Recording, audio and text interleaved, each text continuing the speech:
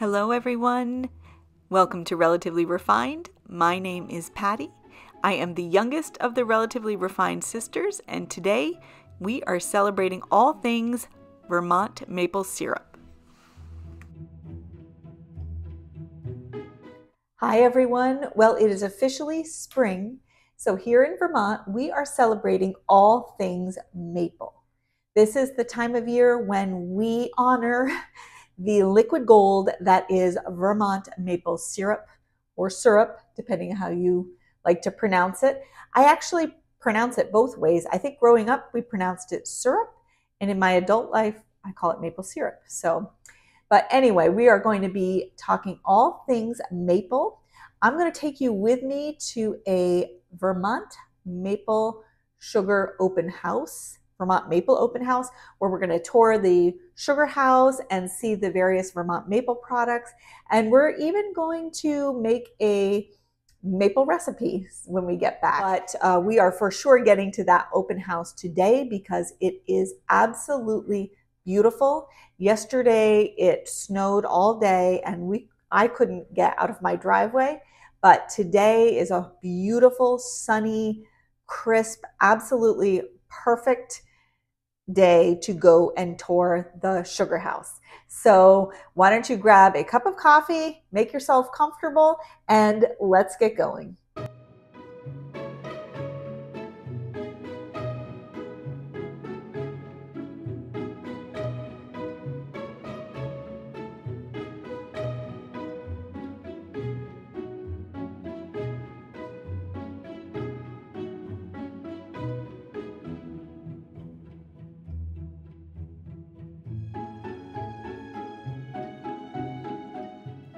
This particular weekend is Maple Open House weekend in several of the neighboring sugaring operations. And what that means is the sugaring operations open up their sugar houses to the public. So it is a nice educational opportunity to learn about the process of making maple syrup. You can tour the sugar houses, you can sample the products, and you can meet the local farmers. So it's a really fun and interesting weekend. And yesterday, because of the storm, we didn't go. So today is the perfect day to visit an open house. And we are headed to Gagne Maple in Swanton, Vermont.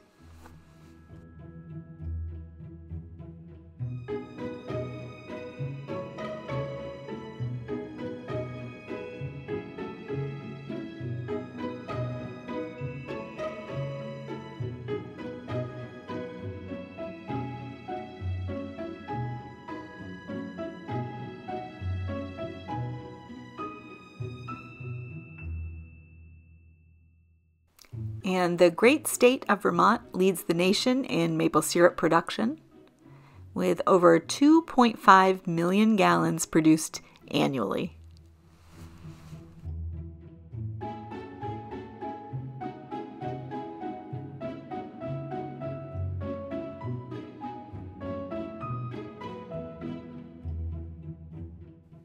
Maple sugaring sure has changed through the years. I grew up in a village in southern Vermont, and we did have a big sugar maple tree in our front yard.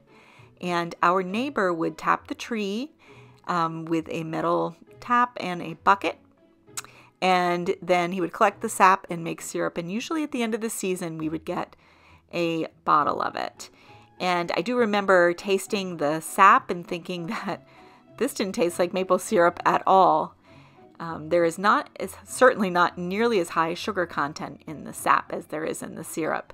And also the production, so it's about 40 gallons of sap to 1 gallon of syrup. So that was also very surprising to see how many buckets would have to be emptied in order to get just a little bit of that liquid gold maple syrup.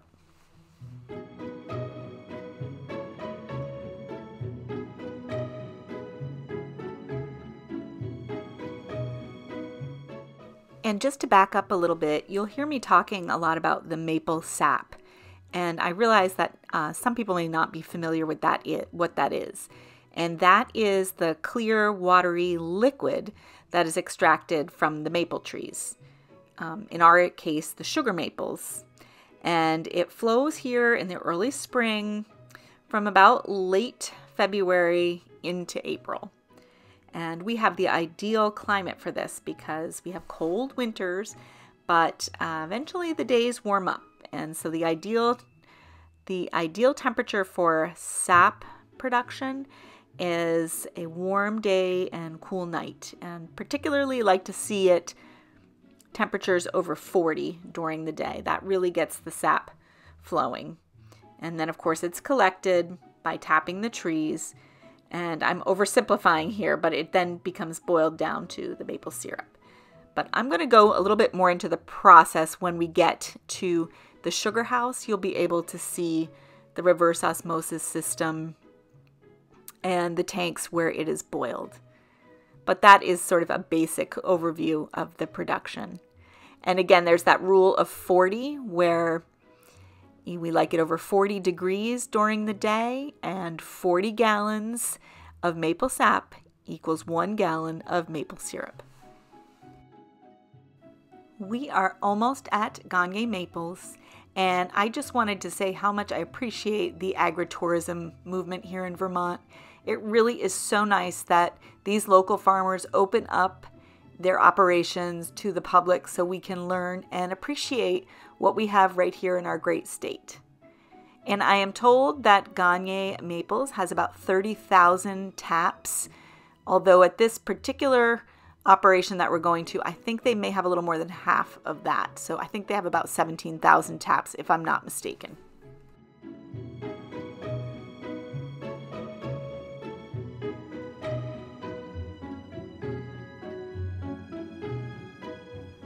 We have arrived, and you know they are boiling when you see this beautiful sight against the bright blue sky.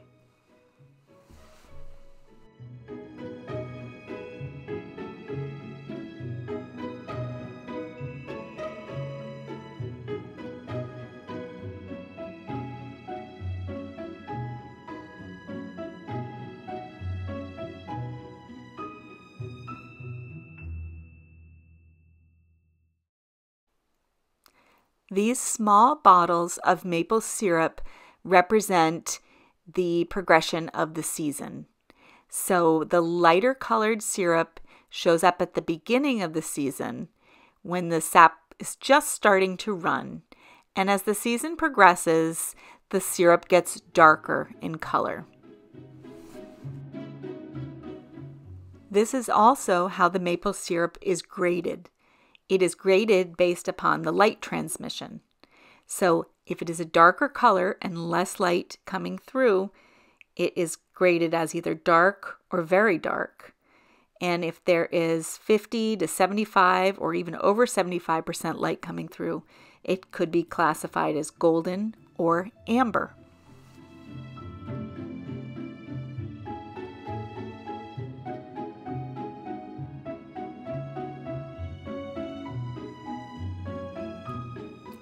And in a sugar bush, which is the stand of maple trees, sugar maple trees, the sap is collected via lines versus the buckets that you may have seen. This is just way too big of an operation for that. That would not be efficient.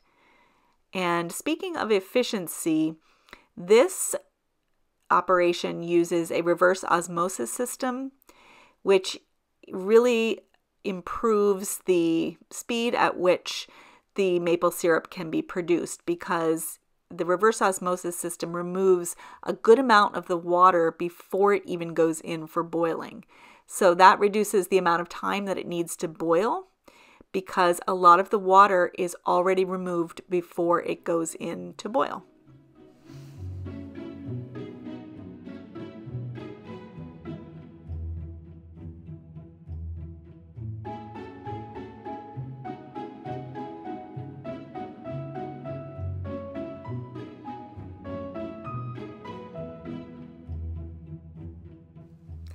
And now we're heading into my favorite part of the sugar house. This is what you think of when you think of a sugar house. This is the evaporation process. This is where the maple sap is boiled off. Now remember, this has already been through the reverse osmosis, so a lot of the water is already removed. And it's boiled off in shallow pans until it reaches the desired sugar content. And it's actually measured through density, and it will automatically shut off.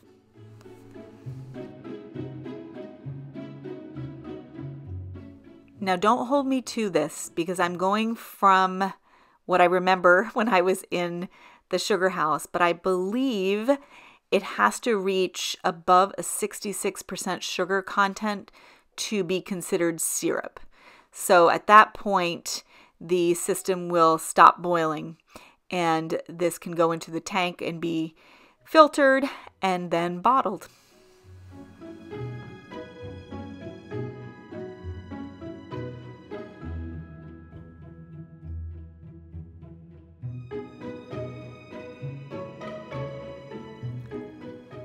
And one of the really cool things about the open house is getting to see the different grades of maple syrup.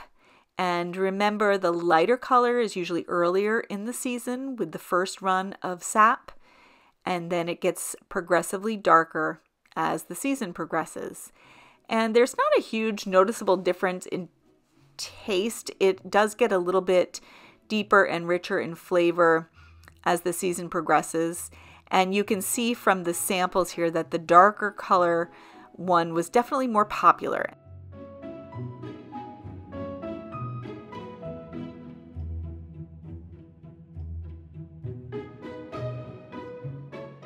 I went for that amber colored one mid-season, and I can tell you right now, it was delicious.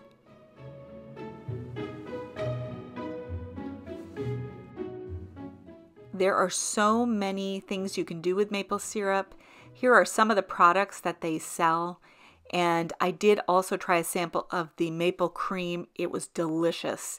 And it is so good. I have purchased this before. It is so good for breakfast on an English muffin. Delicious. And we did end up buying some syrup because I do have something I want to make with some, and we were out. So the timing of this trip was perfect.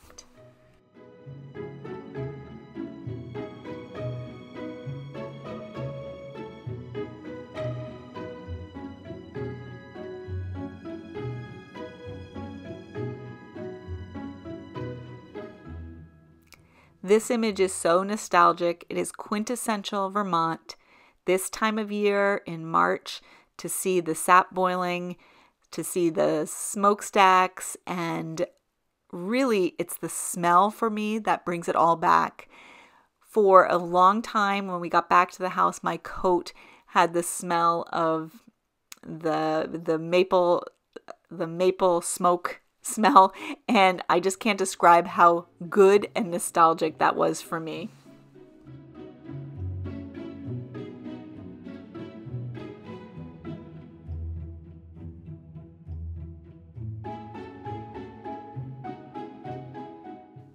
I forgot to mention that in addition to all the other wonderful things at this open house, there were homemade maple donuts.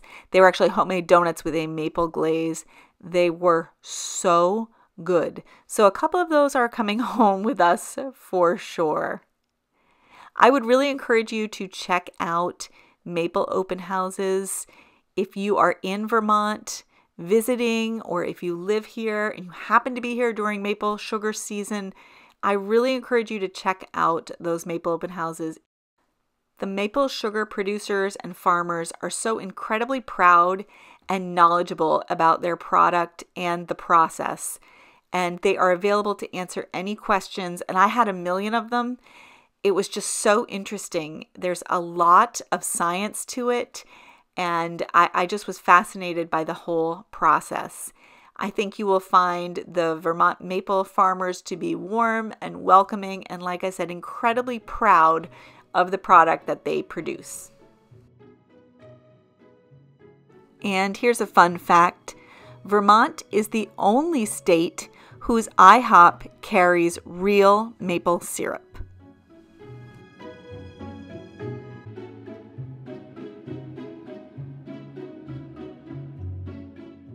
Well, the drive home was just as beautiful as the drive there, and somehow I managed to not eat the donuts that were sitting on my lap.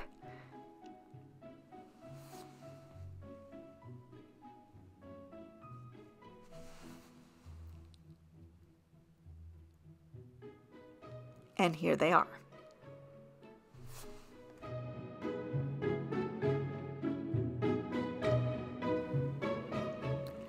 Let's make some maple coffee creamer.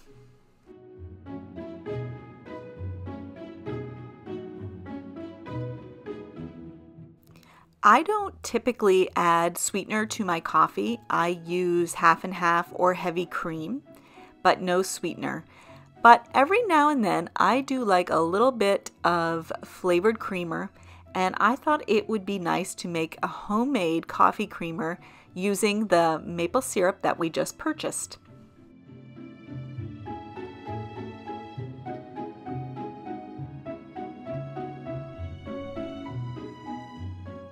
All right, everyone, I have been wanting to make this maple coffee creamer for a while, and now that we are back with this gorgeous Vermont maple syrup, I am ready to make it.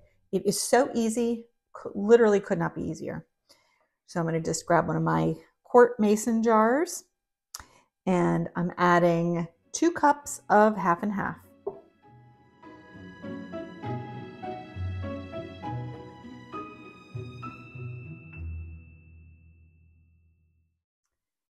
And to that, I'm going to add 1/4 of a cup of maple syrup. I'm just going to pour it right into this.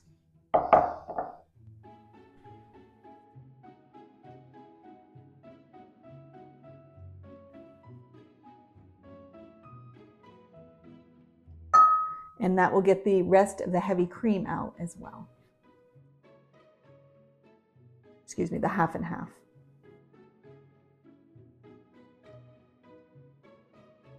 And I think I might just add a little bit more. And finally, 1 teaspoon of vanilla extract. This is the vanilla extract that my sister made and sent to me. My sister Paula made and sent to me for Christmas. It is the best. And I will leave a link to the video where she makes it. Also couldn't be easier, but makes a phenomenal gift. And that is it. I'm just going to put a lid on this, and I'm going to give it a good and vigorous shake. Get all of that maple syrup mixed in with the half and half and the vanilla. And this I will store in the refrigerator for my coffee. That could not be easier. Let's give it a try.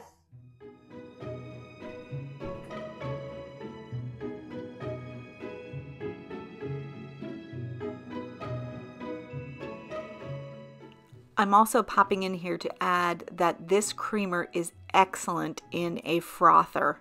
It is so good. So if you have a frother, go ahead and put this in and add it to your coffee. Delicious.